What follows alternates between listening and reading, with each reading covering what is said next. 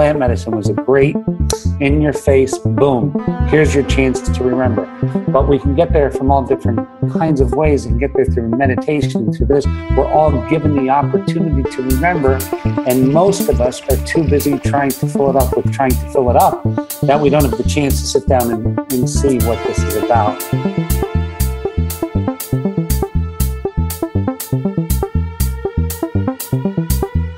This is Synchronicity. This is Synchronicity. This is Synchronicity. This is Synchronicity. This is Synchronicity. This is Synchronicity.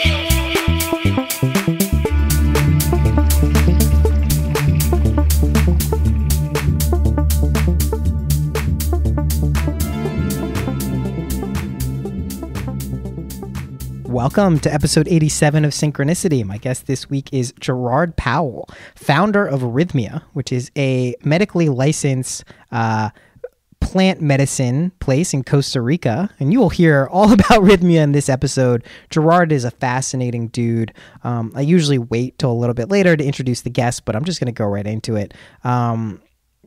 Not too long ago, Gerard sold his last company for $94 million in cash. You will hear this story.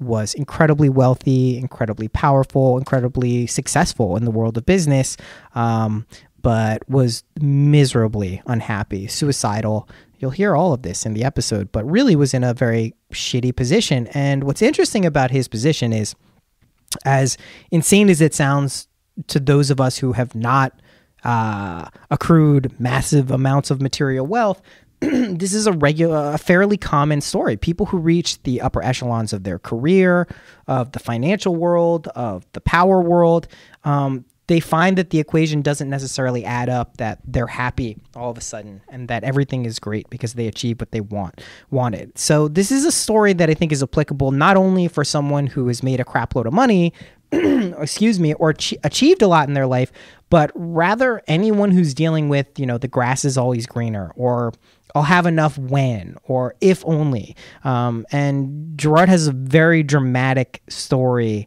of how this impacted his life. And some of us need that. Some of us need these very dramatic happenings to kind of wake us up to what's going on. And some of us don't. The other thing this episode is clearly about is plant medicine, kind of the more symbolic and esoteric aspects of reality, and how we all essentially possess an innate wisdom within us that can guide us and help us in a lot of ways. And, something that's been emerging, throughout this podcast, but especially recently, is the idea of synchronicity being something that confirms what's going on in your life rather than just some weird thing that's like, what is going on? Like, why are these things happening? I don't understand.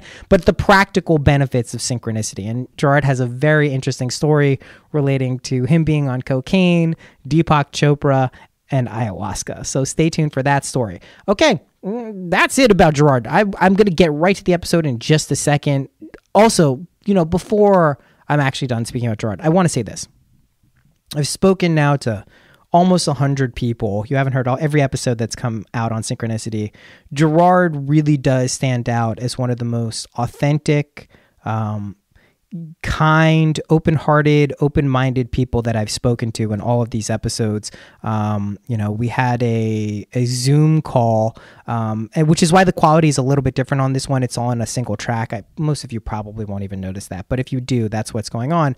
But I was looking at him. We were vibing. He's just a really cool dude. So I think this is certainly a top 5 episode for me. I really hope you guys enjoy it. I want to say a quick thank you to the people who have contributed on Patreon. I got a frog in my throat this intro. Sorry. I like it. I'm keeping it. You're going to have to deal with the coughing.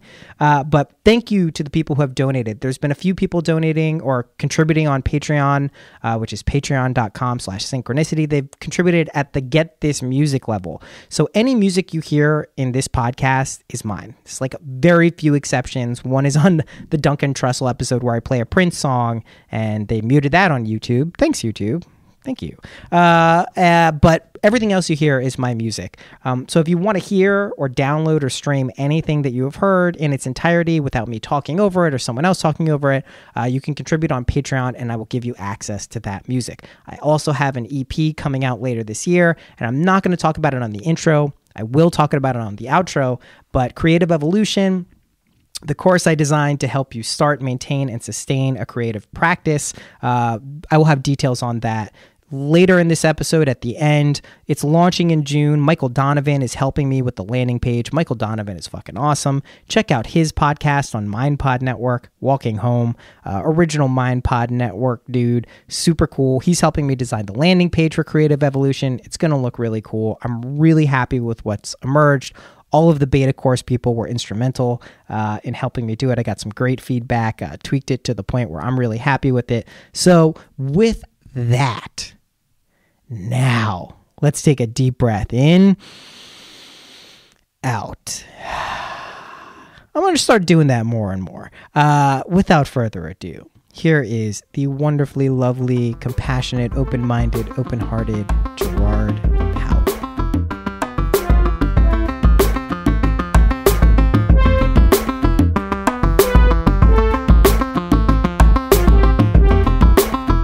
Thank you so much for doing this. I'm super excited.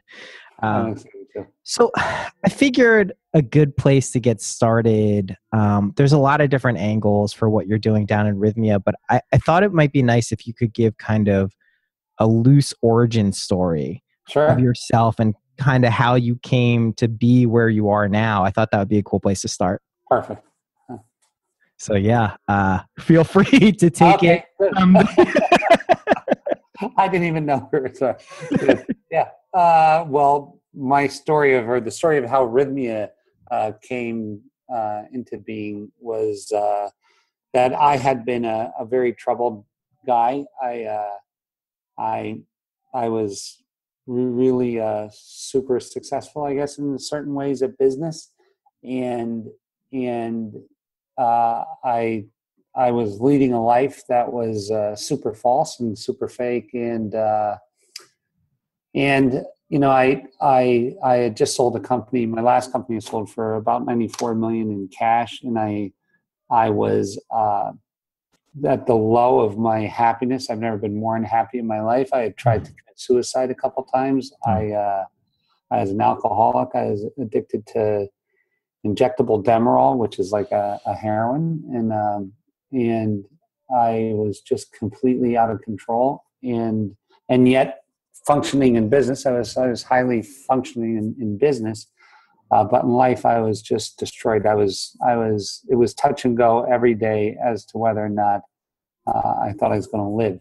And you know, the thing was, I was just out of places to turn. I had been to a very expensive rehab in Malibu, California. I had been to Agape Spiritual Center, made friends with Michael Beckwith, and heard metaphysical things for the first time in my life. And that was making sense to me, but I wasn't feeling it. I mean, I understood the concept of love, but I had no feeling for what love meant in any way. And so one thing led to another, and it's through a series of calamities, I guess. I wound up in Costa Rica and at a place that did this plant medicine, and I did this medicine, and you know, I got shot into way out into the universe, and taken on a tour and saw where I was sexually molested when I was 3 years old by my grandfather, and that kind of explained everything to me. And in these journeys, this first journey, it showed me who I had become. Because I knew that I was an asshole. I just didn't know to what extent, you know. I didn't know I was like in the top 5 assholes of all time. And it bounced me out, and it showed me who I was really. And that was super sad. It showed me why I was that way, and that made me feel a little bit better. But my soul actually made me make an agreement with it that I couldn't continue like I was continuing, and that made me promise that I would bring it with me for the rest of my life, and that if I was in conflict with it, I would listen to it and not me. And it really made me say that before it would help me in the journey. It wouldn't even help me until I agreed to those rules. And so I did agree to it. And at the end of this journey, I merged back with my soul, and the universe gave me a brand new heart. And so that next day, honestly, was the first day of my whole life. And within 2 months, I had bought this place here in Costa Rica to do this for other people. And this is just the truth. It sounds like some kind of story, but it's just the friggin' truth. It is what it is. And I bought the place, and I did another couple hundred of these journeys, and I recorded everything that was said in every single journey. And we're actually doing the same thing now that was done for me for people. And this is what's crazy, that we're the only place, I believe, in the world that electronically self-reports what happens. So when people leave, they get this survey, and 88.56% as of today of the people who walk through the door report that they have that same soul merge while they were here. They call it's a life-changing miracle while they were here, that they merged with their soul again. And so we're like, we created a place where that happened. Yeah. So weird. I know it's so weird to even say it. You're probably thinking, oh God, I got a doozy here. I'm not. So to give you some idea of why I'm not thinking that is, I'm really at the nexus point of making what you're talking about not seem weird, and normalizing this type of stuff. So whether we're talking about miracles or imprinting reality with kind of these metaphysical concepts, and really the interplay between our internal worlds and external reality, that's what I'm fascinated with. And a lot of these experiences that you're describing, well, I haven't taken. Are you talking about ayahuasca? Was this ayahuasca? Yeah. Okay, cool.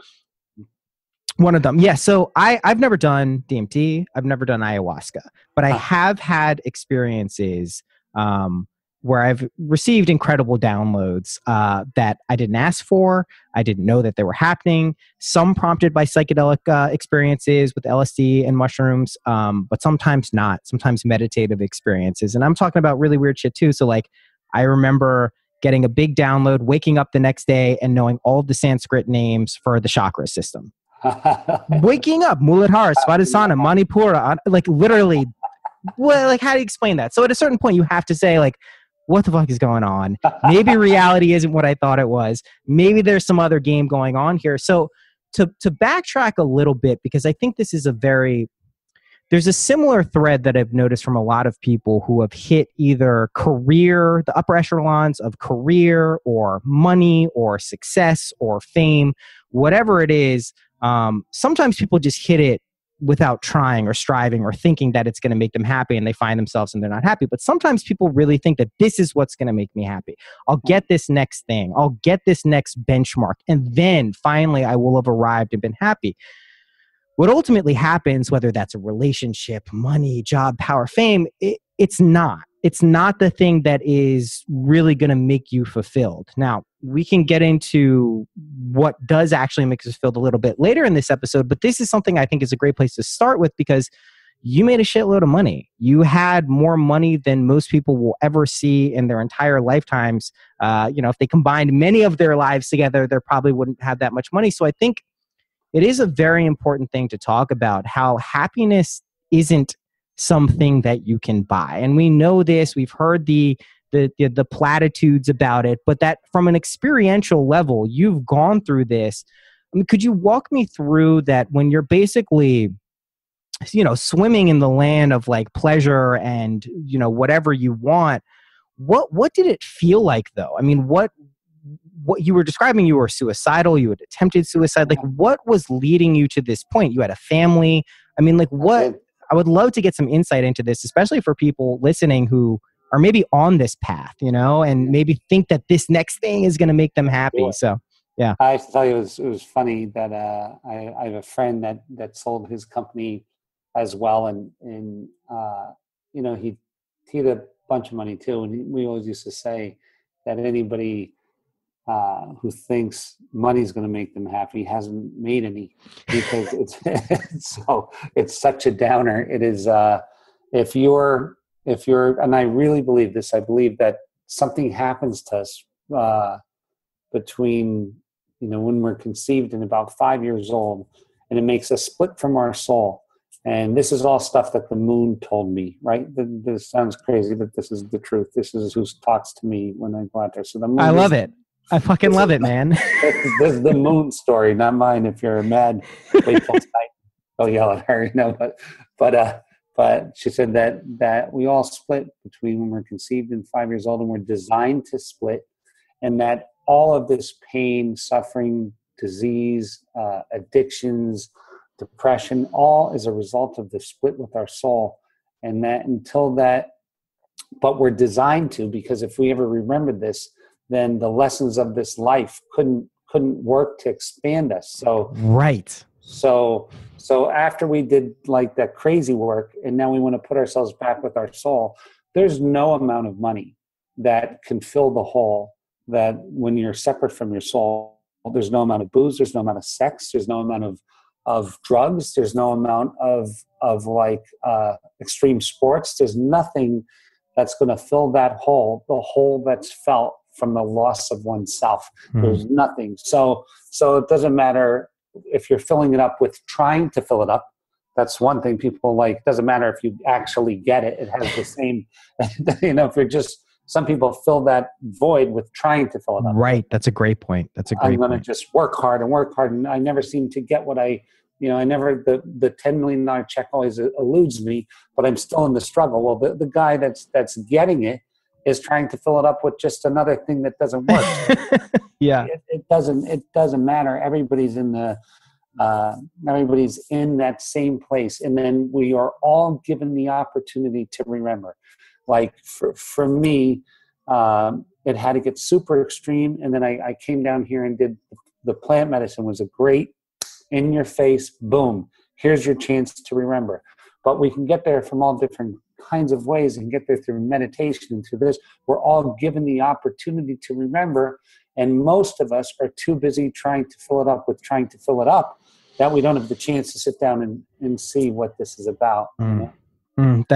That's so wonderfully put, that the striving in and of itself can be the thing that we're holding us from this thing. So I love this idea of our soul, us kind of, and like, I love that you also pointed out, this isn't like a malfunction. It's not like we split off. And this is what I often tell people about reincarnation. And I don't remember past lives. I believe in reincarnation for various reasons, but I tell them, like, if you could remember every single past incarnation you had, first of all, let's start at point A, it would be overwhelming and terrifying and awful. Imagine if you had to remember each death you've had vividly. Oh my God, it'd be a nightmare. Like maybe a little bit when you're on plant medicine and you're having a trip or something, you can get a little glimpse of it. Yeah. That's okay. But if just like consciously you had to hold that.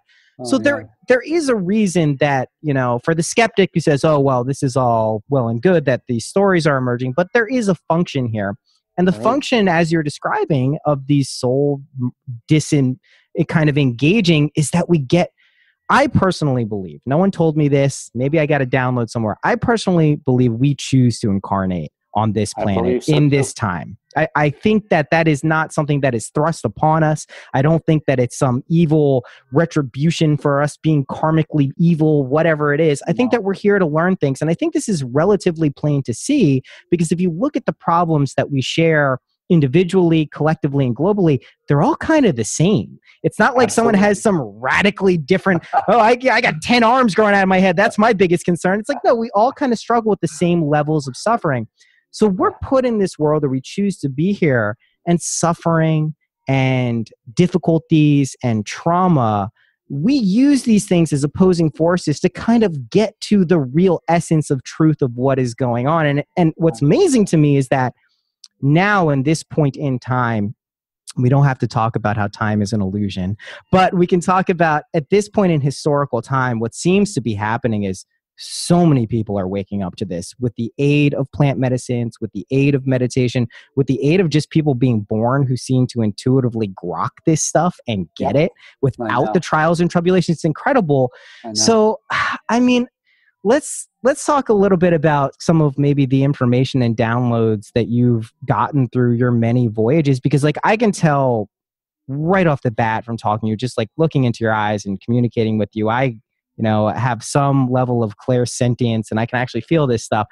Like you get it. You're doing what you're here to do. It is shines through in your entire being. It's the same type of brightness. I've worked with Ram Dass for a long time. It's the same type of thing that manifests and emanates from someone who really is aligned with what they're doing. So what were some of the early kind of experiences you had, and what was it like experiencing probably this otherworldly stuff like you're saying? And then to me, this is the most important thing. What was it like integrating it and putting it into practice in your day-to-day life? Not just having these experiences being like, oh, that was crazy, back to whatever, but really being like, I just got shown some stuff. I just got some stuff. How do I integrate that back into my life? Interesting point. The experiences themselves all revolved around this unification with the soul. And then, I honestly thought, I was so super fucked up that I thought, oh my God, I'm the only guy in the world that feels this way. Yeah, sure. The only one, that. And then the moon showed me that almost everybody that hasn't specifically done the practice to remerge with their soul feels a variant of the same thing, or a gradient of the same thing. Some whether it's whether you're a Wall Street guy and you're stuck in your job and unhappy and think it's the job, but it's really this thing that there's no job. The job of being Superman wouldn't do it, but you don't know it because we're experiential people. So the thing is, we very rarely have the ability to learn from our neighbor. It's a very rare thing. So we have to keep getting, like when I was a kid and I was making money, like 1 million didn't do it. Let's try 2. Well, you do that 89 times and it still doesn't work. And it takes a long time for you to catch on that this is not working, that this isn't working. Right. So most of my journeys initially, the craziest thing is that when I was an addict, and I was an asshole, I wasn't like a normal. I'm telling you that my energy was so bad I could walk into a CVS and piss people off. People would be like, I don't like this guy. Wow. That's the kind of energy I had. I was in a fist fight every time I went out for a drink. I was just a really bad guy with bad energy. And yet I consider myself a good Catholic. So not mutually exclusive, apparently. Right. It's not. So this one time I went to the moon and I'm like, I got to talk to Jesus. And I said, oh, awesome. I was like, Jesus, and the shaman said, just say his name. And I said his name and Jesus appeared. He was on the moon and he said some crazy shit to me. He said that I said, is this, because I thought that the plant medicine was kind of like voodoo. And, I was really a raised Catholic in spite of all this shit. And I said, hey, is this okay? And he said, he basically said that the more people do the medicine, the more that they see themselves, the more they see themselves, the more honest they become, the more honest they become, the more they become like him, and with the ability to live like he lived. And it was just this beautiful shit. And we got done and I was like, hey, how am I doing? I said to him, like I was pretty fucking cocky. I'm like, I was so bad and now I'm so good. So I'm like, not like in my mind. I get it. Terrible. Now I went to just bad. So it's by contrast. It's great. So I'm like, how am I doing? And he goes, Jerry, you're smarter than that. You know that I'm not watching you. You're watching you. And he fucking left. And I thought, holy fuck. This whole thing, all of this shit is between me and me. And all of it is between you and you. And all of it is between her and her. And all of it is between him and him. And it's really a strange feeling when the clarity of that hits home, and that hits home that it's about you and you, and how you are with that relationship allows all of these other relationships to flourish. It's crazy shit. It's the craziest shit, right? As for me, it was crazy. And so I was like, that was one of my nuttiest ones. And then when what was really interesting about this is that when I got back the first time I did this plant medicine, I got back from Costa Rica, And I thought, I lived for the first day of my life was the next day after I saw this stuff. It was really the first day of my life. I was like a kid. I was jumping and light as a feather. And like, I really came home a different dude. And about 3 days into it, I started getting scared shit because it looked like it was sticking.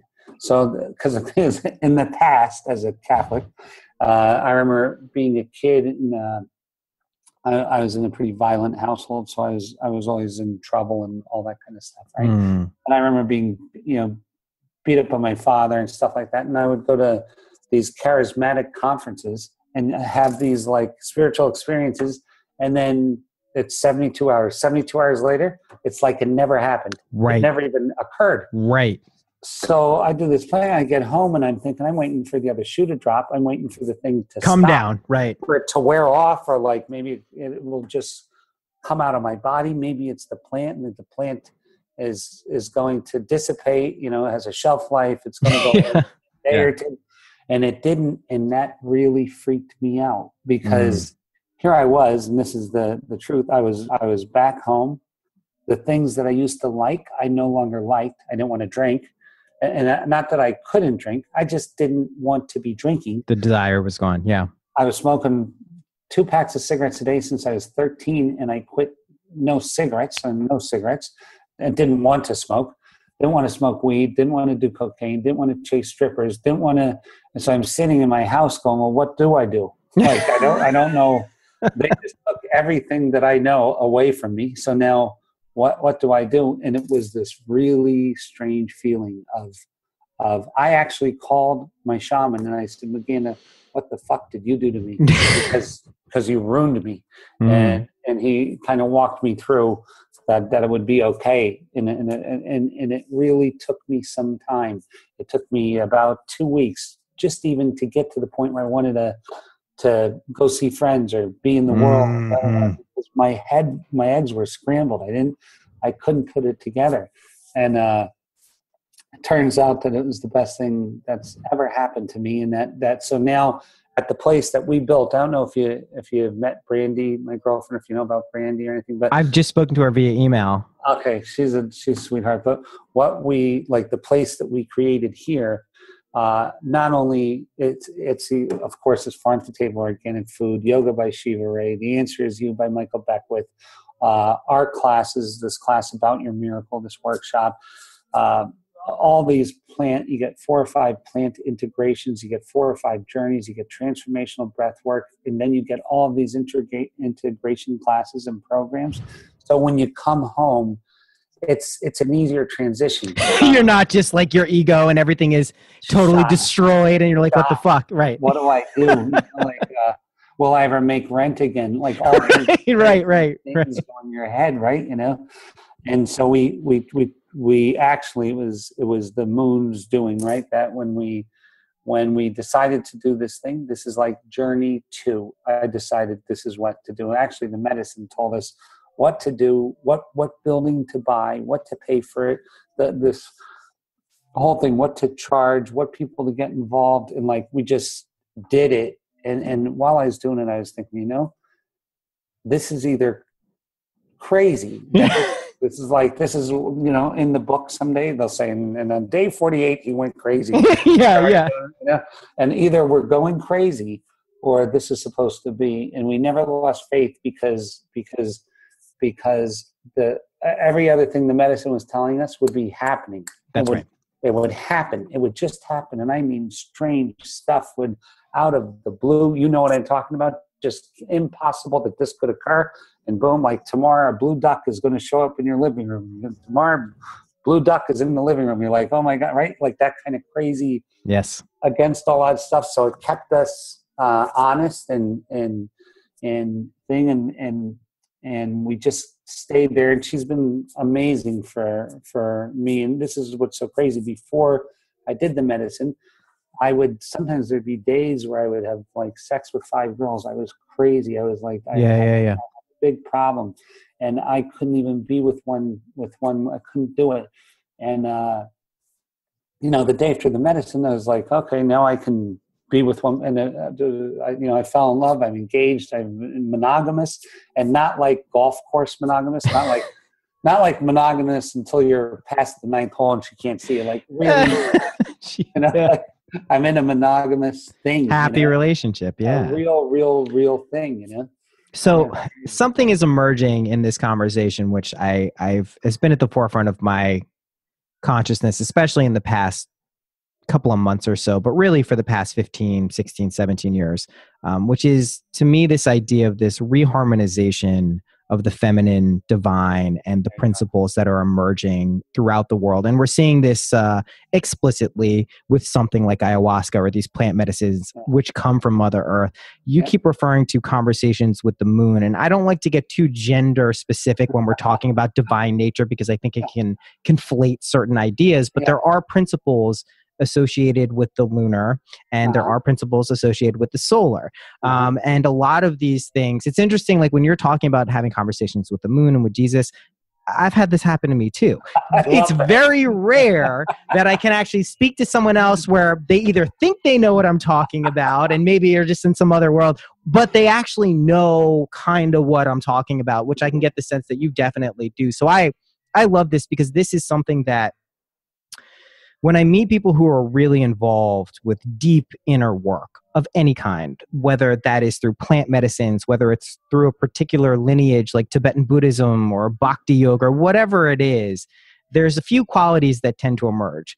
One is everyone starts to recognize the unity of all of these paths, and that while there are many paths up the mountain, the view is exactly the same. That's one thing. The other thing I've noticed is that there is this ineffable joy and optimism the deeper someone has gone in terms of understanding either the cosmology of the universe or why we're here, the meaning of life, whatever it is. And it's the opposite of this nihilistic cynicism, which can often kind of culturally take hold of what's going on. So I have a couple questions here. When you describe talking to the moon, what exactly is that like for you? What have you conceptually pulled away from it, and also experientially? Because this is a fascinating thing that every time you say it, it piques my interest. It's crazy is that I actually physically left my body and crashed into the moon and got then a screen like this screen that we're looking at. With the picture of the moon and my feet sticking out of it live, where I could wiggle my feet and it would wiggle on the screen and a cursor, and she would type, "Hi, I'm Mrs. Moon." It's a feminine entity. Good. I'm glad I got that. I wanted to make sure I wasn't making that up. Okay. And the sun is a he. The sun is a he, and the moon's a she, and it really is a she. And this totally. And this is again my fiance Brandy. She always, everything that you can say, hey, that's a Snickers bar, and she'd somehow trace it back to the balancing of the divine feminine. Love it. Oh, I love it. Everything goes back there. Me, I'm more selective than that, but it does appear to be that the cynicism is a masculine thing, and this love, the acknowledgement that everything is together. And when you're on that medicine and you're in divinity, and you see that the mother's the mother, and that all of this is held together by love, this whole thing, and not just the words, but to see that this is it. You're just a change thing. And I mean, you could never look at a woman the same again. You could never, it'd be so hard for someone to have this on an experiential level and then the next day be a misogynist or or a chauvinist or whatever. And it'd be so incredibly hard because the truth is something completely opposite of that, So this is all part of the return of the divine feminine. I think this is what's going on, and I see it in guys like I see you, and I met a bunch of the people that come to this place, like they're super aware of this rebalancing that's taking hold, and like all rebalancings, it'll probably swing to one side too far before it comes back to center. I don't know where it is in its shift. I don't know where the pendulum is. I don't know. But that's likely how this would occur, right? I think so. And I mean, I've been thinking about this term balance, because it's something it's used tons, whether it's equanimity, balance. And I think a lot of us get this idea of kind of the Libra scales where things are evenly in proportion to each other. And so I've been trying to use this term harmony a little bit more. So if you take like if you take a triad of a scale, right? 3 notes like A, C, E, you have A minor there. Sometimes you got to play the E a little bit louder. Sometimes you have to play the C a little bit louder because you want a different effect. So I think we have this flexibility and freedom to play certain notes. And I do think this is the time where if we're just tracing back through the Abrahamic religions, 2,500, 3,000 years, I mean, the patriarchy it fucked up, right? We just lopped off. It's just decapitated every possible thing to do with the feminine. And it was probably a fear-based thing. Logic analytics said that, no, this can't really be what's going on. So we lopped it off. And that was a terrible tragedy. And I think we're still experiencing, I know we're still experiencing kind of the aftershocks, even so many thousands of years after. And it's definitely happening. Like we can sense it. I also have a cockamamie theory that I do believe that cannabis is a big part of this reintegration of the feminine divine. I think for a lot of people, myself included, it makes you, if you allow it, and this is again, any substance, whether we're talking about plant medicines, whether we're talking about anything, this all has to do with a mindful awareness of what we are using these things for. So I smoke marijuana daily, but every time I smoke it, I say, I'm smoking it for this reason. I am mindfully doing it. If I notice I'm getting a little out of whack with it, I will reassess my relationship. And I think that's important for whatever we do. Back to the feminine divine thing. I do think the cannabis is tuning or allowing people to tune into these frequencies a little bit easier. Compassion, unconditional love, not just the words like you're saying, but the actual experience quality of it.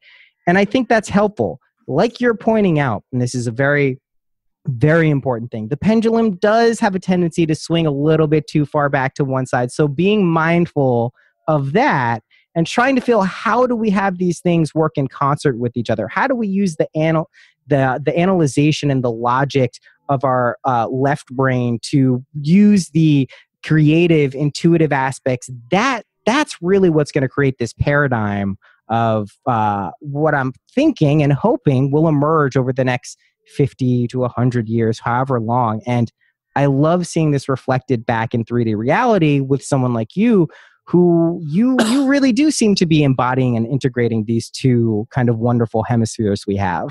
I'm trying very hard. I don't know if I'm successful at it. I'm sure that my fiance would say no, but I'm really trying. So But I see like that both of us really have given up everything. I've sold all my cars, all my this, all my that, to be in a place where people are coming together to do this thing.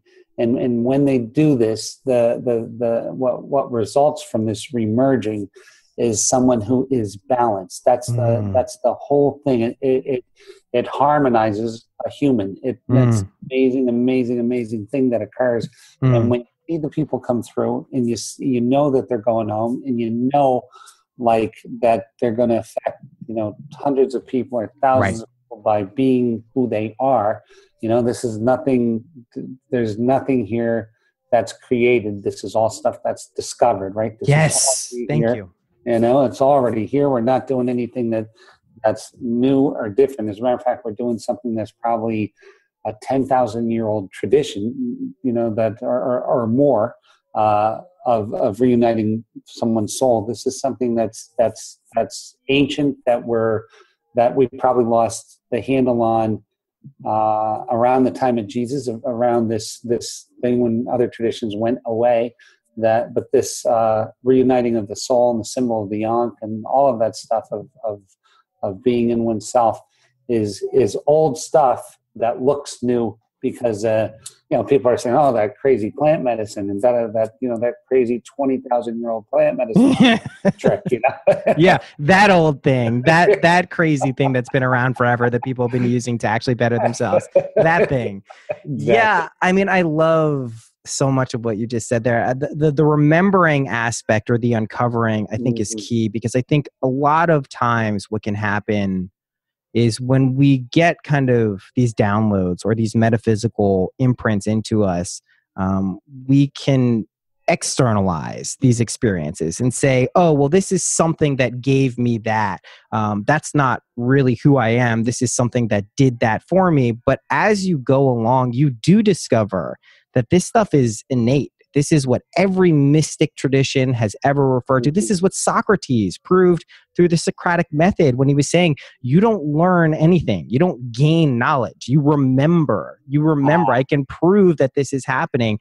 And he did. And I think that's a very important thing because that allows us to develop the faculty of inner knowing.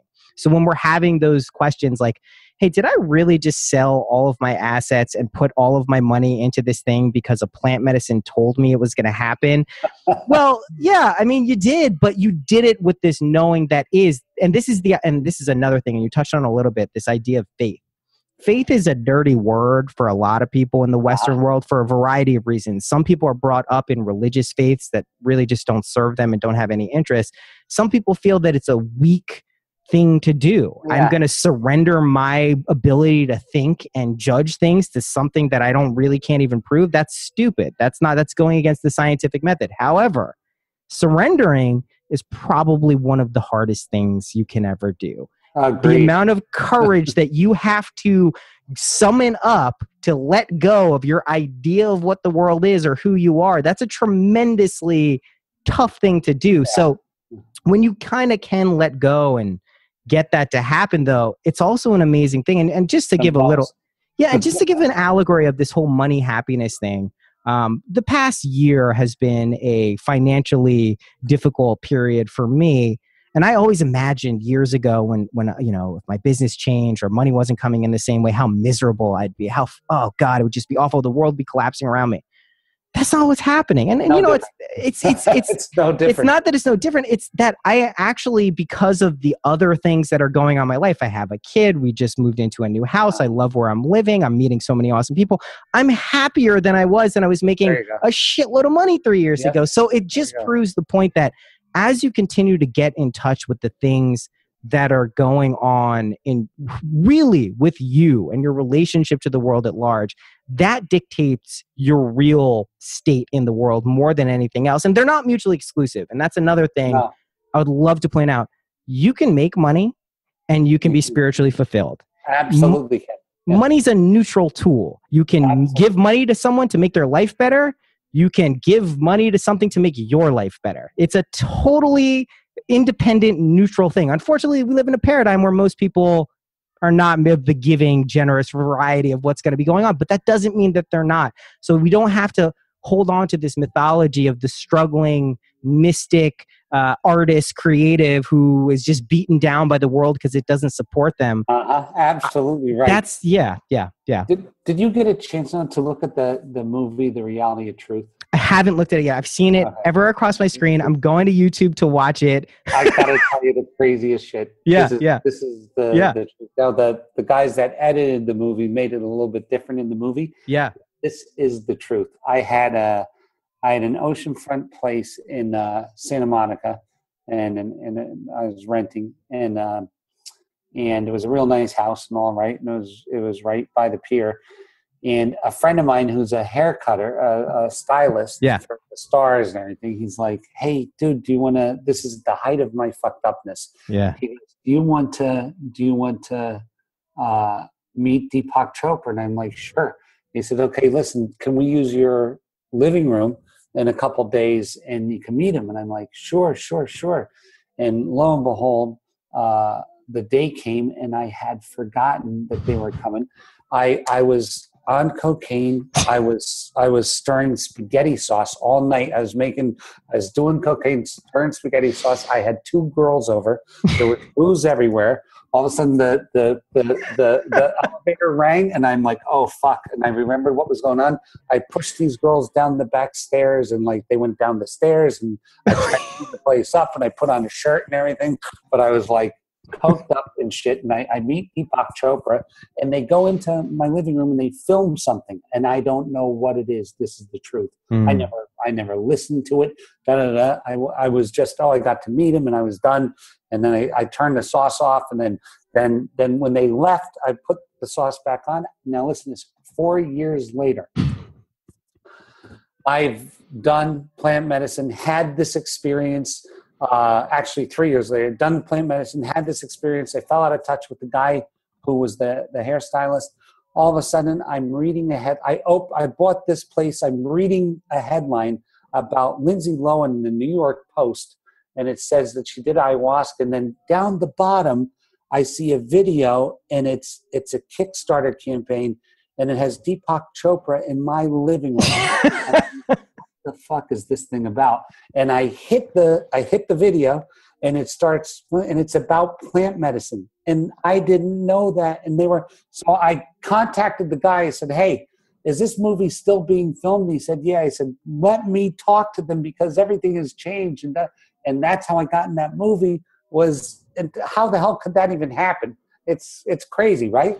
Well, I mean, it goes back into what I alluded to before, that time isn't really what we like to think of it as. Certainly, we experience it linearly. No one's going to argue that we don't get older and there's a progression to it. However, that plays with the concept of what's going on, right? There's a broader theme. There's a symbol there that is penetrating through time and space and kind of connecting dots. And I think for those of us, I don't know if we're just like stupid or like we just need, but like some of us need those really big, like, let me connect the dots for you guys because this is really what's going on. Some people just get it. Some of us don't. And we need to be, there's a famous, I think it was Marpa in Tibetan Buddhism. He was a yogic mystic in Tibetan Buddhism. And he had a student, I think it was Talopa. And the way he got him to realize enlightenment is he slapped him with his sandal. It's a great story because like you think of compassionate, no violence, but that's the way he did it. And it proves that sometimes some of us need these very drastic things to solidify concepts or ideas. And I love that, man. That's an amazing story. It's crazy. And then in that movie, like that, it goes through the things that were happening to me. It's a documentary, but it's pretty good. There's 30 some thought leaders in there. There's Deepak Chopra is telling people go down to Peru or to Costa Rica and drink the medicine. Like, what the hell? What is this coming to? Right? Deepak Chopra is telling people, Yeah, I mean, but I think it speaks to, we live in a time where we can conceptually understand quite a bit. And it's one thing to kind of get a concept, but this is another Buddhist thing. This is what Buddha said. Just don't take my word for it. Directly experience what I'm talking about, and then you can let me know if you believe it. Don't just take it. And that really is what it's about. So let's talk a little bit more about plant medicine. I mean, so like I said, I've never done it. There's a calling that is clearly people get. I know when I get a calling, I know when I don't. I imagine at some point in my future, I will be getting the calling to do it. That's switched on as it is. That's what people tell me. And that's what everyone who tells me ayahuasca, they're like, you're either going to love it and like transcend to some crazy dimension, but like, you seem like you got a lot of these lessons. I did have an experience. I've spoken about it briefly on this podcast, never in depth. There's a later episode coming, but I had an experience on LSD when I was about 22, where I didn't come down for 3 months. And the LSD had clearly left my system, but I was still tripping. And I mean, I was full on tripping. I don't mean that like, oh yeah, it was kind of crazy. Like my reality, I was in some other dimensional place, but still within the world. And that I got a lot of, it took me years after the fact to reintegrate it. It wasn't a couple of weeks. You know what I mean? Like I had to kind of basically separate from the experience to process it after the fact. But once I did, it really helped me and it made a lot of sense. But with plant medicine, what would you say to someone, and I'm not using this as myself, but someone who's interested, who's maybe hearing this conversation, who's heard other episodes of this podcast and tuned into a lot of other things, who maybe is getting the calling, what would you say to someone who's potentially interested in either going to Rhythmia or somewhere else to experience what you're talking about? I would tell them that no matter what, to do it. To do it, because the as long as the medicine is really the medicine, that it's really ayahuasca, it's really the medicine, and then just to be careful the energy around the people who they're doing it with. Yes. Super careful, like about the provider or the shaman or whoever is distributing the medicine. It's super important to that everything is clean and right. You know, that's a little bit dicey if you're talking about doing it on someone's like someone's living room in Hollywood. You know, that's Thank you for crazy, talking about this. You know, that's a little nuts. And for a lot of us too, I want to tell you, I've done it in the jungle, and I spent most of the night like being afraid because of creepy crawlies. Thank you. And I didn't have the best time of it, you know? So I just like try to pick some place where I knew that the people were honest, had integrity, that the medicine was right, that is safe. You know, like us, we're lucky because we're the world's first and only medically licensed, government sanctioned ayahuasca place in the world. That's amazing. You know, the customer, we actually have a license for different things, but homeopathic medicine, drugs and alcohol addiction, all kinds of licenses. And in one of those licenses, it delineates the plants that we can use in the ayahuasca vine is one of the plants that we're allowed to use. So I mean, this doing it in a place where you're comfortable, where you have a safe container, where you have support, because in this process, you see, your soul does not want to make up with you until it's sure that you have seen yourself. That's right. And so in this first step of seeing yourself, that's where if there's not a lot of love surrounding you, it can be a really hard night. And so you want to be in a place where everybody is where you're the focus of everybody, where everybody's supporting you. You know, like you need this support because sometimes if you're seeing yourself as you for the first time, you know, it can be an interesting evening. You know, it's an interesting evening. So having that support super, super important. I'm going to tell you that anybody who has the opportunity to do this medicine, especially if they're in a fast-paced life or they're in a place where they don't have a lot of time for meditation or a lot of time to do a lot of self-work that could possibly lift the veil just so they could see. If you're at all time restricted, by all means, I'm going to tell you, it's an amazing way to get that first look and to get to a place of peace real quick. No, and I mean, highly suggest it. I can hear as you say that the effect that it had on you and so many other people. And I love that the real intention and aspiration, I can tell this without you explicitly saying it, is that if you can make an impact in one person's life and they go back and are a better partner to their partner, or a better parent to their kids, or better kids to their parents, better in their community and their workspace. There's this idea of these tankas where we see these Buddhas and there's these other Buddhas flowing out of them and these other Buddhas flowing out. This is how we do it. If we want to talk about the best political, social, any action we can take, it's working on ourselves first. That is how it happens. That's how we change reality, truthfully. And it's not just as simple as like, oh, I'm picking this up and I've changed reality. This has a resonant effect that we can't perceptually pick up on, you know, unless we're on plant medicine sometimes or we're meditating. But you're right. Yeah. It really is. Yeah. This interconnectedness of us is such a paramount and important thing. And when you do tune into that, it does, like you said, like the analogy you gave of, you know, if you really tune into what, how you're impacting someone by being a misogynist, it's like very hard to maintain that cognitive dissonance. It's like, you're going to, and if you do, you're going to be miserable. And this is this violating this core sense. And what you're talking about, the soul, you do have to get to a point where you actually can acknowledge, you have to sign that contract with a full awareness of what you're signing. There's no like devil's trick here. There's no like, I'm going to get you to sign it, and then I pulled an oop-de-oop on you. Whoops, I'm a demon. That's not actually how it works. This is for everyone, including our own best interests. So just to delve in a little bit more about some of these conversations, like what was it like when you started? You came from a place where you probably weren't thinking about the soul very much to actually seeing and experiencing this kind of separation and then this merging and then this overall path. Like what were some of these initial kind of like conceptual things like for you after you got past like the initial hurdle of like, okay, this is mind blowing, what the fuck? Yeah. After that, being like, okay, I'm tuning into something here. Something is happening. What am I tuning into? What was that like for you? When like the physical experience itself that night, the physical, but then also the just like the experiences of having this and learning it and like trying to like, grok it, like integrate it.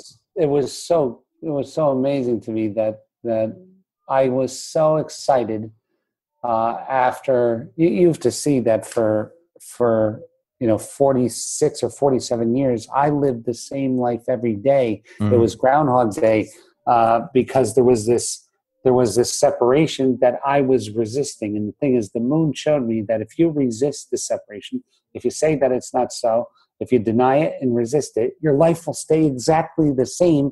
The faces will change, but it will stay exactly the same. Yes. So here I put this back together, and the next day shit's different. And I'm like, holy shit, the chocolate tastes different. The coffee tastes different. This tastes different. The moon is different. The moon will never be the same. This like different. And I was in my first day of like a child where I had like, I don't know what's going to happen next. And I didn't know like what was going to happen next. It was exciting, like, because I was a child again. I was really a child again, where I did not know what was going to happen next. I didn't know how I was going to, like, I didn't understand life. Everything that I knew of life was blown away in one night. And now I have this, which is something I don't know. It's like a dog who chases cars. I caught the car. Now what am I going to do with it? I can't drive it. I can't, I have a drag it away. Yeah. Like I didn't know what to do with it. Right. So it was super exciting. This is the earmark of that time for me, was that I just remember like the few weeks it took to get my feet on the ground was super exciting because it was, the first time I was ever questioning anything. I knew everything before that. I knew Chinese people drove like this and girls acted this way, and this is how people from Texas eat, and this is what people from here think, and this is da-da-da. And I just knew everything. Right. Nothing was going to, if you short a market on a Friday with da-da-da, it's going to do this. I knew what was going to happen, da-da-da-da, and all of a sudden I knew nothing. And it was super exciting. People, it sounds scary, but oh my God, it's like just like a child again, where you could actually have fun. Because you didn't know all the answers. It was fun. Like, oh shit, the door's locked. Like, oh, there you go. Well, here's the thing: if it's locked, go this way or this way. Or, Yes. It's fun. It's just fun. I love that you're talking about this too, because when we get put in the educational system or a cultural system, we learn the value of knowing things, right? If we know the answer, we raise our hand, the teacher says you did a good job, we feel good. So this puts a premium on knowing, and I'm not shitting on knowing. I love knowing plenty of things. It's great. I love knowing how to play music. I know there's so many great things. Yeah. However, not getting attached to the idea of you knowing is a really important thing, because then it does open up this flexibility. It's like if you do the same thing every day like you're talking about, but then one day you do everything the opposite, like a George Costanza. Your entire, everything changes. Your whole world has changed because you've just broken out of your own kind of neural pathways that have shaped and dictated your perceptions and your reality. And that's a wonderful place to live. Yes, it can be scary. Yes, it can be terrifying that you don't know what's going to happen, but it's also like one of the most liberating feelings you can possibly have. And then probably the second best thing, or another great thing that happens, is when everything doesn't immediately go to shit because you don't know everything, and everything doesn't immediately collapse. Oh my God. Well, look what's going on here. Maybe this isn't the way we thought it was. I mean, there's so much that we could talk about, man. First of all, I would love to have another conversation down the line. And yeah, and it goes without saying, like, anything I can do to support. I trust me, we're going to be talking, my friend, but anything I can do to support, help outside of this, we'll talk after this episode, about some specific tangible things I can do. But I would love to, because man, like I meet a lot of people a lot of people have different perspectives and ways they're doing things, but it is very clear to me that you are tuned in to something very real and very special. And I love supporting that. So before we end, I have 3 quick questions and then one larger question. So here we go. What is your favorite color? My favorite color is not a color, white. Cool. Love it. Love it. What is your favorite number? 3. Cool. Love that too. What is your favorite animal? A dog. Cool. Also wonderful answer. Okay, last question. What is a practical tip that you've learned in your life that's helped you that you could share with people like them? I think it was so. I guess the biggest thing that guides me now was I was Catholic, and I'm going to tell you something. I didn't even really believe in God. I didn't really believe that there was anything else. It was just as insurance. I was Catholic as insurance in case something was. But I want to tell you, when you get to speak to Source, and you know that there's a source, the thing that I can tell other people is that if you haven't gotten to a position where you've spoken to Source and it's answered back, whatever that means, please borrow my faith, because just knowing that there is more, just that one thing changes everything. And if you haven't had it yet, listen to my voice. It's really there. I get to visit it all the time. It's there. It's there, and it's all around us. So if you can just carry that with you, that there is something. There is something. Maybe we don't know how to define it because it's so much, but there is this thing in it, and you're not alone. And even the more alone you think you are, the more alone you're not. You're not alone. Just if people can just get up and just go, you know what? I'm not alone. There's something with me. Then it changes everything. It's the best tip you could ever give anybody. It's so true. And I will say you have to allow it to happen. If you're pushing away and actively not believing, then it's never going to approach you. It's like an animal out in the forest. If you're like, get away from me, I don't want you to come here. It's never going to come up to you. It had to be like a really, really intoxicated animal. So maybe they'll approach you. But I agree. I love that, man. And another thing, just to put a button in this one, there are many people who have very transcendental and ecstatic and mystical experiences. Not everyone is able to communicate those experiences and remain grounded. And that's been me at various times in my life. So the more people like you who are able to speak about and show that, yes, this stuff sounds kind of crazy. Yes, you're talking to the moon and Jesus and psychedelics and all these other things. However, to not dismiss it out of hand because those things are happening, and to recognize there maybe is a thread here that if we keep pulling on, we're going to get a little more insight into what's actually going on, the better off we're going to be collectively. So I love that Jen connected us. I love what you're doing, and consider me a friend and an ally, and anything I can do to kind of make your vision a reality, I'm happy to do, man. This has been amazing. Appreciate it. No, thank you so much. It was so nice. My pleasure. Yes, absolutely. We'll stay in contact. I'll let Brandy know this went great, but this has been tremendous, and have an excellent day, man. Thank you so much, brother. Cool. Have a good one. Thank you. All right. Bye-bye.